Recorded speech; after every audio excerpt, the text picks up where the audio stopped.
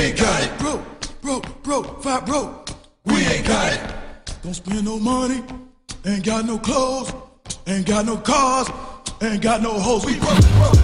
Ladies and gentlemen, We're now listening. 1, 2. We ain't got it. Welcome back to Twimbos. It's your boy Phil Chad, aka Phil Floss, the big boss, baby. aka Pizza P, aka Filthy Phil, aka DJ Mkarad, aka Sexington Lovu, and of course Shamari Ditengero Drink. Still out here in Johannesburg, and I managed to rope in, some might say a sexum, some might say a budding thespian, if you will, a brand ambassador for several brands out here. He's doing a lot of big things. The ladies flock to him. Social media magnate, none other than Mr. Masego Maponyane. How you doing, sir? Oh, I'm good and you, man. I'm great. Trying out my Shona there. What's up, man? You see, it's a Ndiribo. Oh, the ball. Yeah. There we go. Which is this? Huh? Lost you. How are you doing, sir? I'm good, man. I'm good. Thank you so much for having me on the show, man. Filthy Phil, I didn't know that. Damn. Tell me about that, man. No. Okay, don't tell me about that. Let's go straight into it. It was a sullen night in Bangkok. Wow, Filthy Phil and Bangkok. Let's rather go on to something else. All right, so I don't know. How do we begin this? Because you have a reputation for being a very likable, a very popular, a very well-known individual. But up until, let's say, I think, because I'd seen you here and there for a while, and you were getting a lot of popularity on social media. And whenever I'd come down to South Africa, people would be talking about you. And we'd ask, exactly what is Map's specialty? People would be like, we don't really know, but he just does everything. Yeah. I'd say my specialty is actually people more than anything else. I think my ability to form and structure relationships, and structure relationships is probably the root of any success that I've had, in the sense that I love all things fashion, media, creativity, entertainment, and things that allow me to really, create more than anything else. And also, I'm big in entrepreneurship. I'm big in the business sort of side of things. I love taking risks and jumping into all of that. And I think as much as I love all of that, whenever I do it, I try to do it as well as possible, as reliable as possible, and be able to maintain really good relationships. And from that, from people seeing the work ethic and, I try to put in as many hours with whatever I do as much as possible, that word of mouth spreads, and forming those relationships with people from knowing that they won't be let down, so to speak, and that they'll always get, the best from me, is something I think that has made me sort of realize that perhaps that is what I specialize in. And, at the end of the day, I feel like that's what life is all about at the end of the day, whether it's a business or just general life or whatever it is. Relationships is what it's all about. But besides that, thinking out of the box is probably my biggest specialty. Reinventing myself, not limiting myself, being a bit of a multi-potentialite. I'm a multi-hyphenated, multifaceted type of person. And I love trying to reach as much potential as I can and not limiting myself to one thing. Also, in the South African entertainment industry, if you want to limit yourself to one thing, then you want to limit yourself to just being poor. So that's great too, but that's not what I was really going for. So, I've always believed in creating different sources of income streams, and really being a person that at the end of the day owns their space, owns their content, and isn't always asking for the next job and looking for the next job, and just waiting for it. I've always been wanting to go out and create it and convince people that they need something, even if they don't need it. And then once it's actually done and they do it with me, then they realize, damn, that was actually well worth it. So I think I've gotten pretty good at doing things like that. And now I've sort of gotten to where I am now. It's been a bit of a tough journey. It's been about 7 years, and I've been blessed, man. I've just been having the most fortune, but it's come with a lot of sleepless nights, tireless work. I'm in the office pretty much every day till about 1 a.m., 2 a.m. Okay. And yeah, I work about, I'd say average about a 18-hour day on the average, 19-hour day, average 3 to 4 hours of sleep and hustle. Okay. Yeah. Okay. Well, there's that old adage. A lot of people quit their day jobs to become entrepreneurs so they can stop working 40 hours and work 100 hours. Yeah. Exactly what it is. But while I was researching this interview, I think you were actually one of the quintessential people we started Two Broke Twimbos for, because you're extremely popular. But a lot of people have not explored your story. It's pretty like every interview I came across was, "Oh, Maps, you're sexy. How did it feel winning the GQ Sexiest Man Award? Isn't it the worst thing? Aren't you in a movie? What's your favorite color, Maps? Do you like ice cream? You know what I mean?" Which for me, it annoys me, because I feel that you have actually, while I was reading up, and you got an interesting story that people would love to hear. Yeah. So I think before we get up to the 18-hour days, let's start at the beginning. Yeah. So your dad is quite popular, apparently. Yeah. What is it like growing up in a home where your father was a soccer player, and how did it affect your upbringing? I always actually say this, that to me, my dad was just dad. I didn't know what was happening. Mm-hmm. I just thought he had a lot of like cool friends that really liked him. I thought he was just like a really nice guy, and everyone wanted to be around him. They always wanted to take pictures with him, and I don't know why he always had to keep signing stuff. Mm-hmm. Didn't make any sense. And yeah, I didn't understand the concept from a very young age. And then as I grew older and started having sportsmen that I idolized and everything, I understood that my dad was actually this person. Mm-hmm. And I think in many ways, seeing his interaction with people and his respect for other people and the way he handled that so well, and being a generous type of person, gave me a lot of traits that prepared me for going into the industry. But growing up was quite interesting. Was pretty tough growing up with a dad like that, in a sense that I had to be the next footballer after him. Mm-hmm. And the pressure was relentless. I mean, I'd play any game of football, and I was kicking a ball from about 2 years old, and already people are like, I don't know if he's like his dad. I mean, that 3-year-old, that 2-year-old kicking that ball don't look like like it might be like his dad. And then, my whole life, no matter what I do, no matter type of performances I'd have, it would always be that comparison.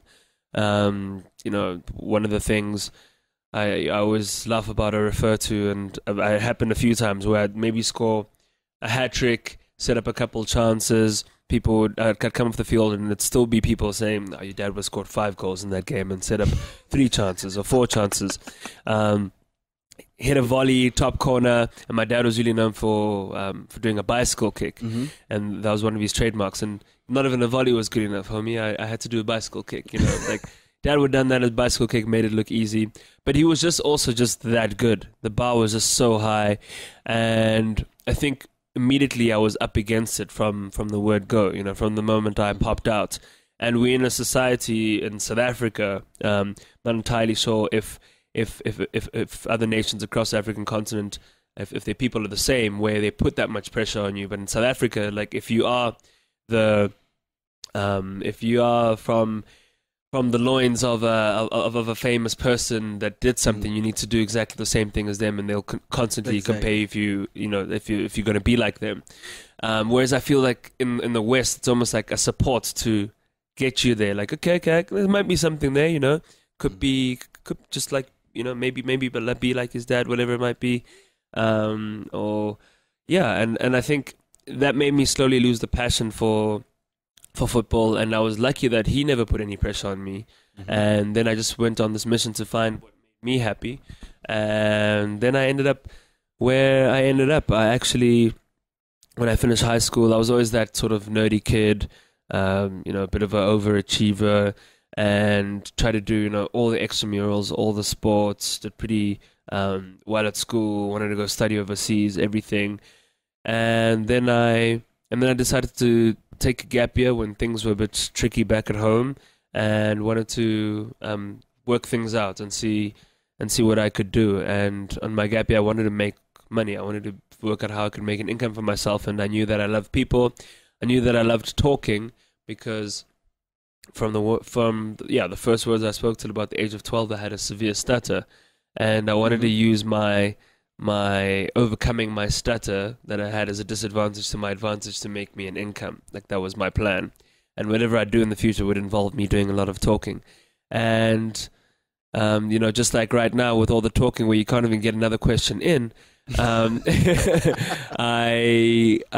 worked it all out, and, really learned to sort of, grab a hold of language and articulation. And I went for, auditions for TV presenting and everything. And that was my first job. And that's how I got into the industry. And someone said, you should try some modeling. A few people were saying that. And I was like, I don't know about that. It's not really my thing. And then I tried it out because, I was just about to be a student. And when you're young, you just want to make any extra buck here and there. And then I started that. And then it was just frustrating because it was audition after audition. And you wait in long lines. And then I got a couple gigs. And then, the work started coming in. I was taking it more and more seriously. And at the same time, I was doing the TV presenting. And then I went into studying the following year, and I was working and studying at the same time. I was running from audition to lecture to presenting job, and then back home, catching up with work, not getting much sleep, going to varsity, getting the lecture. Right. Where were you studying? Studying at Wits. Oh, okay. What did you study? So I went to Wits wanting to go into aeronautical engineering. Oh. But the way my life was set up at the time, I ended up thinking, this isn't actually what's going to make me happy in the end. It's going to be something that's very limiting. It's going to keep me solidified in one place in the terms of like routine, and not really being able to just go with the flow, so to speak. And the other options were architecture, law. And I ended up just thinking, I want to be a whole lot more liberal. I was a big reader, and I wanted to be exposed to all sorts of things, and I loved languages as well, and I was quite interested about the rest of the world, and ended up doing a quadruple major in English, French, media studies, and international human rights. Okay. Hold on. There's a lot of leads that you've buried so far, but this is probably the most intriguing. Because a lot of people would see you and they'd be like, oh, look, pretty boy, he's a model. He's probably ditzy. But you just mentioned... I don't read, right? I just read magazines. You know what I mean? Or I read tweets now. I'm maps. I'm pretty. I take photos. But you just spoke about aeronautical engineering. It's not small stuff here. And then you want to do a quadruple major. How did this all come about? Like, did you always have this intelligence and work ethic from being a child and being under the pressure of trying to achieve all these lofty goals everyone else has set for you? Or were you just trying to prove everyone wrong? Like, if I'm not going to do sport, I'm going to be amazing at something else. I think a bit of both. I think I was sort of inspired listening to the journey that my father went through to be the footballer that he is, and leaving the legacy that he has, and having gained the amount of respect that he has managed to accumulate and gain. And I was sort of thinking, well, I have the up on him. The up being the fact that, you always want to be better than the last generation. Exactly, yeah. And the up was that I went to a damn good school because of the sacrifices that he had gone through. So which school was that? I went to St. John's. Well, I went to two schools. Oh, okay. I went to King Edward Primary School and then St. John's for high school, Mm-hmm. St. John's College. And it was a nightmare for my parents to like put the cash together to get me through those schools. Like, we were always quite tight with cash because of it. You get those times where you can't even get your report because fees haven't been paid yet, type of vibe. And those skills were in me. I was like, I've got the best sort of start. And he only got up to matric, and he went to school in Soweto, in the township. So I have no excuse but to be greater than him. He's given me all the skills, and that would be any father's dream, to be able to pass that on to their child so that they can outdo you. And I think that's just been my mission ever since. The journey's been treating me well so far. There's a long way to go. Sure, I'm not a famous sportsman because that's what immediately brings people together and people adore that. But, achieving greatness in my own way is something that I'm after, something that I really want to be able to get, and I'm far away from any of that right now. You know, all the modeling and TV presenting, cool, that's fantastic, but how does that really change the world? What does that really do? What does it actually mean, and how significant is it? So, you know, I like to focus my energies on a lot of things that can do something like that, and you know, the rest, as much as I do love it, is just something that I enjoy as a bit of a pastime, and as just another element of me, but it's not where I focus all my energies on. Mm-hmm. If that makes sense. Okay. You've got a brother, right? Yeah. Katlego, he's older than you. Yes, older brother, 6 years older. He is a DJ. Wow. He's an events manager, so he puts on a lot of big concerts in South Africa, and now and again in Australia as well. And he's a professional snowboarder. So where? Yeah, exactly. Yeah, Where? In Africa, right? You grew up in Soweto. Yeah. And on the streets of Soweto, I don't want to use the normal word, the dusty streets of Soweto.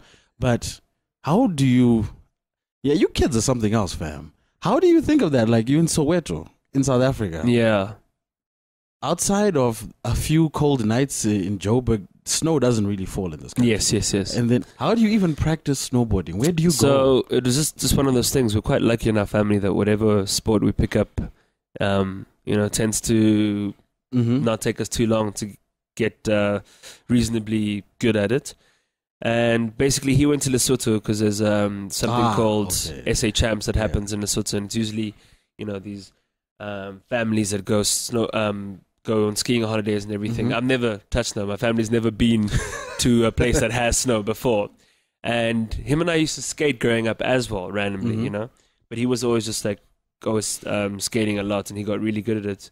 And for fun with his friends during varsity, he went to SA Champs to go see the snow in Lesotho, and just to experience touching snow and everything.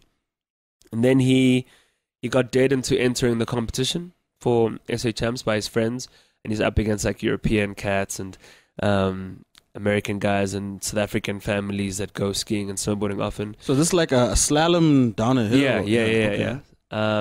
And he came third. And he ended up getting the hang of it really well. 3 months later, he made the South African team, and then he turned pro as well. And for about 5 years, he would do 6 months in Europe and America, and then 6 months in SA. And that's what his life was like, doing all the competitions there, and then coming here. And at a point in school, actually, after high school, the vision for me was to be a professional golfer, because I picked up golf in high school. And I got really good at that, and then, look, I wanted to go do it in the States, and then I just tripped up again into the media stuff, and then when you start making a little bit of cash here and there, you get distracted. You start thinking, okay, I guess I can do this, because you can provide for yourself, as opposed to doing something that requires you asking for cash until it's that 10-year investment until you start making good cash, So that's my brother, and he's pretty dope, actually. Okay. Well, you spoke of the pressure you were under. What is the pressure like, if you have any understanding what he was going through? Because he's the firstborn. He was under crazy pressure. So I had a whole lot more leeway learning from him, and my parents learning from how they brought him up as well, putting him under a lot of pressure. They're a lot more relaxed with me, so I was allowed to make certain decisions that were just navigated by my heart, as opposed to being told what to do. My folks wanted him to be a lawyer and go into that, and it's a very big thing in a black home to put a lot of money into your child's education, and then they go and inverted commas, disrespect you by not going into a proper career. Oh, don't I know that one? I know. The last thing they want is a filthy Phil. Yeah. You want someone that's a decent doctor. Yes, doctor, engineer, lawyer. It's the only acceptable profession. Everything else is a failure. Exactly. the other issue that you seem to have brushed over, but seemed pretty remarkable to me, is you spoke of how you had a stutter Yes. from when you were a child. Yeah. And you came, or not only did you overcome it, but you decided to take up a profession that flew directly in the face of what that stutter limited you from doing. Yeah. Okay, first of all, how did that stutter come about, and then how did you gradually overcome it? Yeah, so from the first words I ever uttered, I had a stutter, and it was really tough, just being able to, trying to speak and then always getting made fun of. My parents were always just like, just talk, man, just talk, and it's not that easy.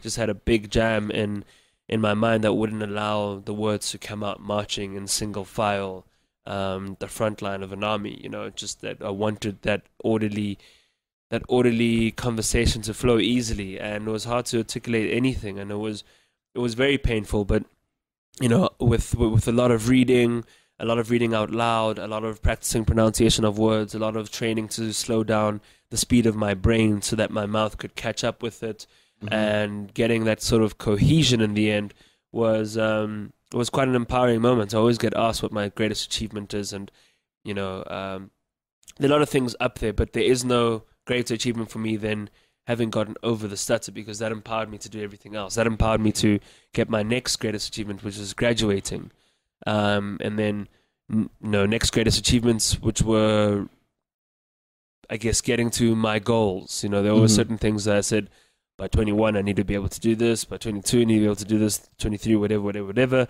and it's all worked out swimmingly because I got over the stutter. So that for me has been the root of all my success, because my self-esteem had changed. The way I treated people changed, because I knew what it was like on the other side to be, to be looked down upon or to be ridiculed for something you had no control over. And yeah, I think it's something that was quite a distinct moment. I'm not sure if you ever watched King's Speech, but it was exactly like that. Okay.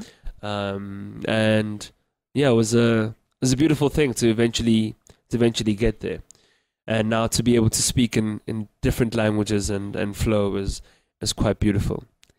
So yeah, but what's fascinating about that, actually, I speak about 7 languages, but for some reason, in my mother tongue, that's the only time, I'll flow easily while I'm having a conversation. But in my mother tongue, that's the only time where there might be a stutter just like crop up slightly, because that's the first that's the first language I ever learned. And when I was getting over the stutter, the speech therapist taught me how to get over the stutter in English. So it may sound like it doesn't make any sense, but the brain had already conditioned itself to speak in a certain way in my mother tongue. When I got over it in English, was preparing for something else, which you use in a different way. So no, I speak my mother tongue fluently, but that's now and again, if I get too excited in it, it will like slightly creep up on me and just be like, yo, homie, remember me? And then I need to remember, just back, like slow it down. No, it's more like, I'm back, son. No, but I actually can relate, because I have a similar issue when I speak in Shona. Because I also used to do the same thing. I used to go like this. Hi guys, how you doing? I'm feeling. Okay, I see you. Oh, really? Okay, great. Let's do it. Yeah. And I had to train myself and learn how to speak slow. But when I speak in Shona, sometimes it's just be a mess. Yeah. But it's also because I suck at Shona. But different story. Wow. So education. After attempting to do aeronautical engineering and your quad major, did you finish those degrees, or you put those on the back burner for your career? Well, I ended up just doing the quadruple major, because aeronautical engineering there was just no time to do. And yeah, I finished those degrees. I did the whole quadruple major. So the quad major was in what? English, French, media studies, and international human rights. Okay, and my question is, who are you trying to impress here? I mean, what is this? What is this a benefit? My thing was like, if I was going to do BA, I wasn't going to do an ordinary double major. No offense to that, but like I wanted to do it so that it really challenges me, and it's something that's extremely, a lot more substantial. And and that's what I ended up doing. I just wanted to make it as challenging as possible, because I figured everything I do it has a reason for sort of preparing me for the future, and this was going to prepare me how to be able to juggle different things, how to really push myself, how to manage my time, and realize that there is more than enough time to get certain things done, or what you need to get done. And it was quite funny being in varsity with people just doing a double major and not doing anything else, like out of varsity, but complaining about how there's no time at all. And I'm like running from this to that to this to that, living off 3-4 hours of sleep, 2 hours of sleep, all nighters. And you know, I mean, I'm not in any way better than anyone else. I was just I'm always just sort of wanting to test myself, unreasonably so. And yeah, I think you know, if it leads back to, you know, exactly what does he specialize in, I think it's that whole like confusion of like, damn, he's here, he's doing this. That sort of throws people off, and I've never wanted to be the ordinary, you know. And then it's part of the associations I have with the brands I have associations with, like Investec, for example. You know, I'm the Investec Private Banking Ambassador, and their slogan is "Out of the Ordinary," and it's really just about things such as that. It's about pushing yourself, reaching your potential, and making things happen for yourself. And that's what I've always wanted to do. I've never wanted to sit still, twiddling my thumbs, and ever getting to a point where I just might use the B word, which is bored. And I don't think I've ever been bored since I was maybe 9 years old watching TV. Okay. So that was between 2009, 2011, the quad major. That was between 2010, 2013. Oh, okay. Yeah. So while things were taking off, you were still finding the time. Yes. To do it. Wow. Yeah. So 2012, 2010, 2012. Yeah. Okay. So let's discuss that. So while you're doing your degree, you now foray into presenting and modeling. How does that go about, and when do you start realizing that, wait, there seems to be a potential career in this? There seemed to be a potential career in it for me when I did my first episode of TV presenting. I sort of like got caught by the bug immediately. I just loved it. And, you know, in school I used to be doing all the school plays and everything. And there's always sort of been a passion there to be a conduit of entertainment for people to enjoy. So yeah, I think there was always the sort of appeal and love for it from me immediately. It was just going to be, how long was it going to take to really make it something solid and to be able to make a name for myself in the industry. And then it was being willing to put in the work and being patient and not losing focus, and as I said earlier, being reliable and delivering every time, under promising, over delivering. And yeah, how was I gonna change the game, you know? And one of the small things that I wanted to do was be able to do that, being myself the whole time. So I remember when I started modeling, for example, a couple agencies had been like, nah, it's not gonna work out because, you know, you got glasses, and people don't model with glasses, it's just not cool. And you know what, you're actually very commercial. Yeah, you would never really be able to do any fashion weeks or whatever. Your look's not really something that's going to work out, especially if you don't want to take off those glasses. So I was like, cool, whatever. Just left and basically went to the next agency and said, okay, the glasses, this is me. These aren't coming off. This is what I'm like, and this is my vision. I want to do this, I want to do this, I don't want to do that. And I think from coming in there from such a hard point of view, and then being like, okay, we'll see something, was what changed it all. Not going to say I ever started it or whatever, but 2 years later there were clones everywhere, because things were rolling in, and all of a sudden glasses were the thing. Shots fired. And like the fashion side of things were taking off. I was GQ Best Dressed Man, and I was doing all these campaigns. I was always with my glasses, and then the whole bunch of other guys on the come up and stuff. So you try to creep up there.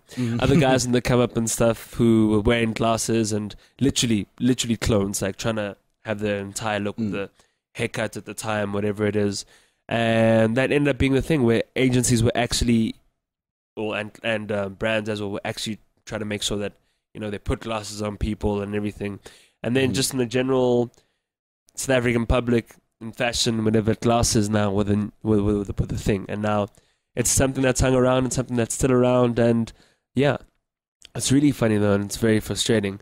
The amount of people that send me lookalike tags on Instagram or Twitter or whatever. This guy just looks just like you, and it's just another black homie in glasses, and that's the only thing we have in common. But wait, Maps, I thought all black people looked alike. Apparently not. Okay, wow. While you're doing all this, are you actually going back and doing some sort of maybe formal training yourself on how to model, how to present, practicing in the mirror with a hairbrush? How are you increasing your professional capacity? No, I mean, with modeling, I've done that for about 6-7 years now. I've done numerous campaigns. I've done about 45, I think over 45 TV commercials. Hey, look at you, huh? Look at you. Different print campaigns and stuff. And with that, I'm fine. I'm not gonna. I've actually decided to put that on the back burner a bit, unless it's big international jobs. My focus is a whole lot more mainstream now, to just doing bigger and better things. With presenting, it's always sort of fun learning different parts of presenting. So trying to fine tune different elements, and that you never have nailed 100%, no matter how good you are at it. Like there's always different sorts of personalities you can add to it. So that's always fun, because you just go with the journey as to where being you can take you on whatever show you might be doing. So yeah, but the thing that's constantly needing a whole lot of work and is always a great challenge you always need to do research on is acting. I mean, that's something that is really, really a beautiful metamorphosis in the way it challenges all parts of you, and with all characters being so different and so difficult to tackle in a different way. It's a great thing. But no, I think I've got a lot of my focus on business. I'm a bit of a VC. I'm a venture capitalist, so help a lot of startups get going, and I have a couple startups of my own as well. I work in the tech space. I've got a few tech apps, fashion and winery as well. So I got a champagne. So yeah, I'm quite busy on that side. Running about I say running, but director, and also running about four different companies and stuff, which has been pretty challenging, but it's exciting as well. You know, time management is what it's all about, and it's never been more demanding than it is right now. But it's all going to be worth it in the end. Okay, what's the name of your champagne? It's called GM and Arons. It's in Franschhoek. Oh, okay. And yeah, it's a Method Cup Classique, because technically you can't call a champagne unless it was made in Champagne in France. Of course, I mean everyone knows this. I mean, this is common knowledge. Please, Maps. Okay. Which apps have you invested in? So got an app that we. Okay, firstly, the One's a music app. Mm-hmm. So we have a company called Niche Stream, and basically we make niche music streams for different niche music markets. Okay. And so the first one we just rolled out right now is called Liki, and Liki is means song in Afrikaans, and or track, and it's a exclusive Afrikaans music streaming app with exclusive Afrikaans content on it only, and you can download and stream Afrikaans music over the last 60, 70 years or whatever it is, purely for the Afrikaans market. Super loyal. Okay. They love that they have something for themselves and where they can enjoy everything that they have ever wanted. A whole bouquet and choice of different types of Afrikaans songs over the last 60, 70 years, and all you do is pay a subscription. And then the other one we're going to roll into another big market that's also super loyal and faithful and loves their music and exclusivity is Nigerian gospel. And then we want to go into European EDM, and then maybe some South African gospel, and then some Texas country. So really focusing on those niche markets and giving them their own platforms where they can have their own music, not inhibited by any other types of genres. So purely just that. And then I've also got an educational app that came out 3 weeks ago called Tutor Me, which is TUTA dash me. And basically it's the Uber of tutoring services that is soon going to be taking over Africa. Basically what we do is we provide tutoring services to you at your convenience. So if you are in primary school, high school, varsity, or just anyone at home, and you need assistance with a certain subject, you can literally go onto our app, go to the subject you need help with, the level you need help with it at.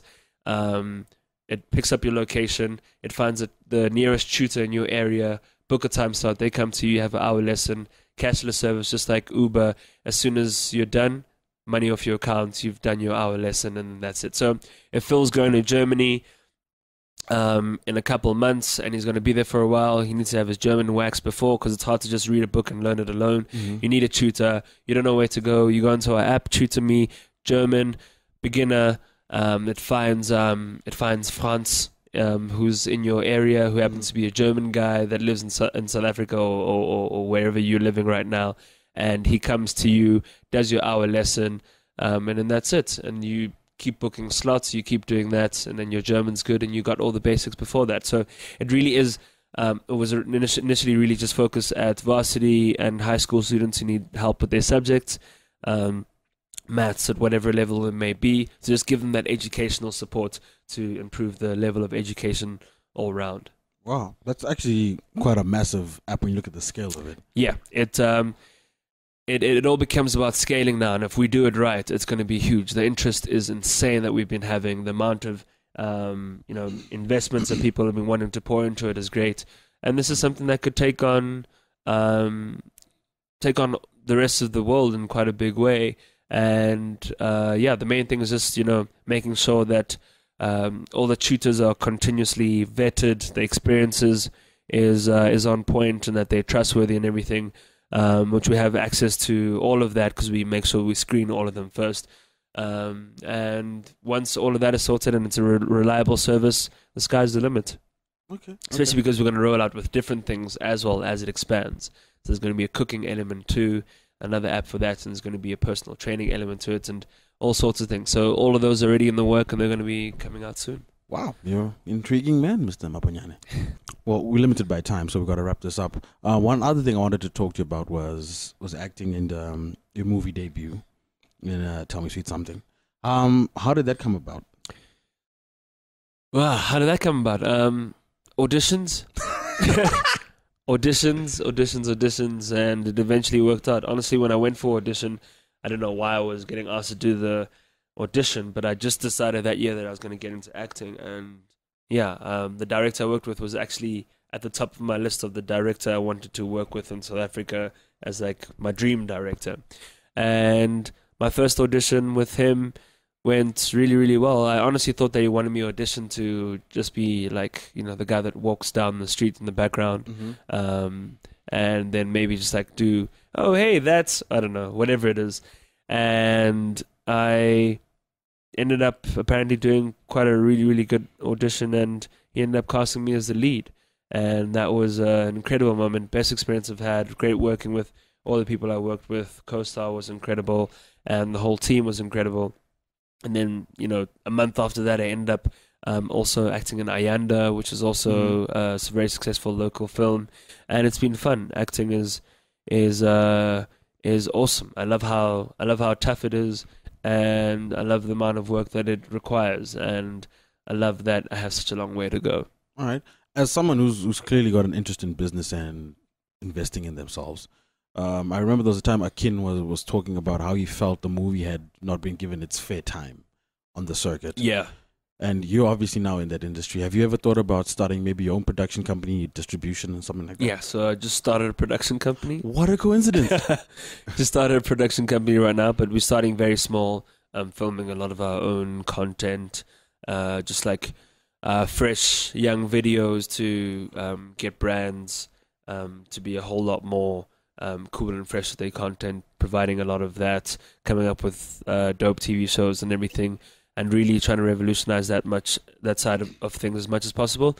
And then eventually, there's another TV show that doing a lot of producing in right now, and eventually, hopefully, going into some film producing and exec producing, and see how all of that goes. I don't know if I would ever go into directing or anything, but I just love making art. Okay. Can you name some of the shows or brands you might be working with?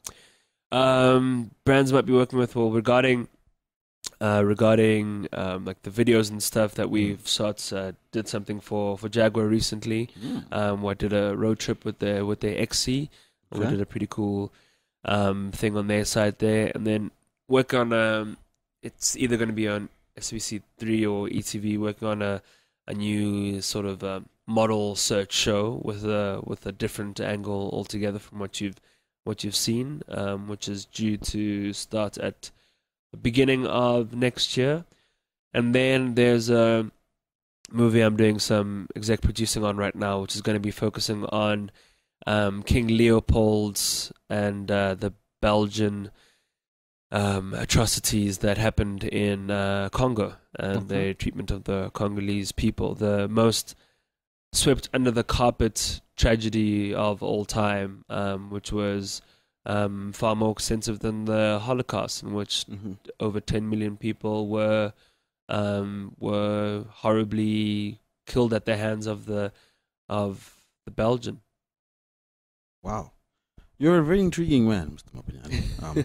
Sadly, due to time constraints, we've got to end it now. But we're going to have to follow up because we'll definitely have a follow up because there's a lot more we need to delve deeper into. And then probably follow up on your projects and how you're doing. Yeah, hopefully I'll be the one on the other side interviewing you. We can interview each other. I'll be like, "Yo, what's up, guys? This is Maps Maponyane, aka Maps, aka Google Maps, aka Messy Maps. Not quite filthy full, but I hope that's all good with you." Hopefully it will. So if you do want, saying just boost my popularity, just store it my way. I could use it.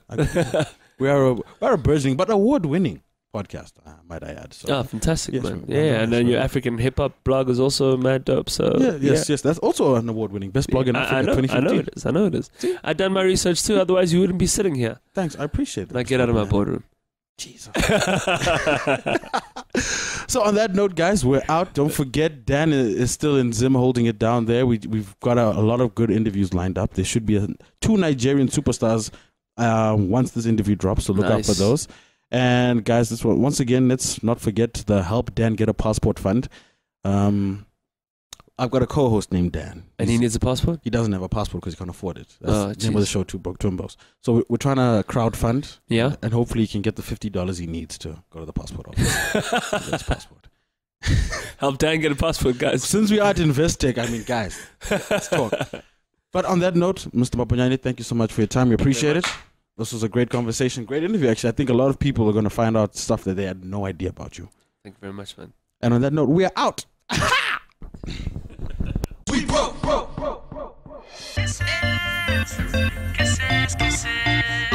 Fifi Cooper, son. What's Uncle's first lady? Kisses.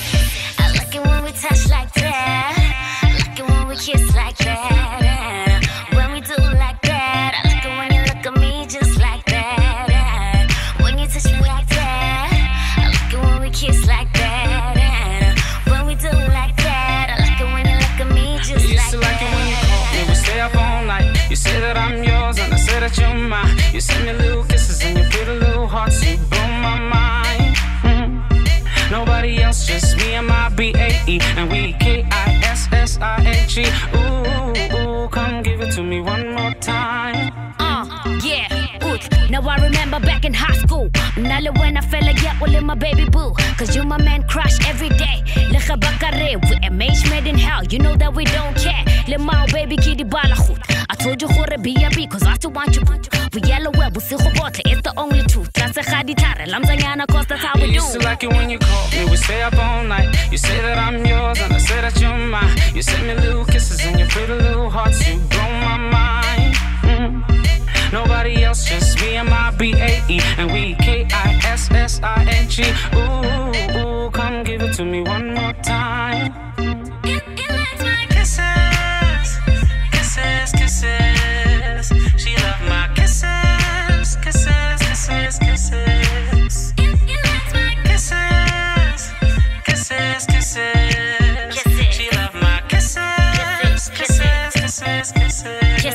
kisses. So no, didn't I go tell it my Fifi and we both know. Nalo when I it's an easy, we go easy when we busy. Le rato la pelo me please don't go. Uncle Tumela can help you, you just tell me right off.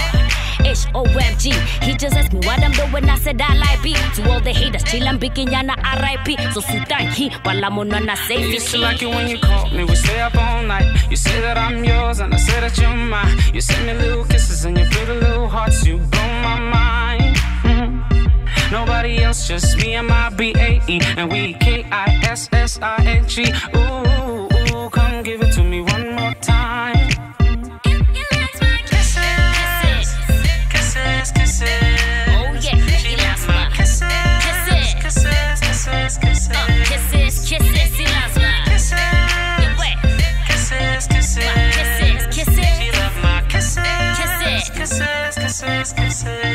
Kisses.